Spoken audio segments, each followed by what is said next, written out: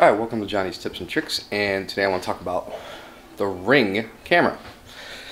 Now I saw a couple of, now I have these cameras, a few of them throughout the house, and I saw online very disturbing video of someone actually hacking the video camera.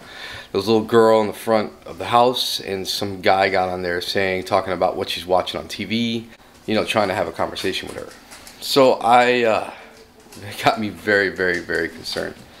So what I did is I did a little research, and I found out that how they did it is that people are using the same passwords for everything. Someone finds out their password, goes into their Ring device, because they're always using the same email and password, and hacking it and being able to get into their account. So in the Ring app, if you go online, Ring has a two-step verification that you have to enable.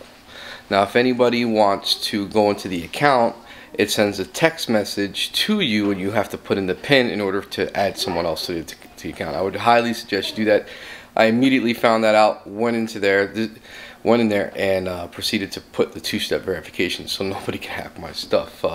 And this is how I did it. Alright, go into your account. There's a little person icon at the top. You hit that. You hit account. Alright, right there where you see two-factor authentication, you want to turn that on. It'll have you put your password, then you enter your phone number. Now it's sending a verification code. And then you enter the verification code that it just sent. And now you should be all set up.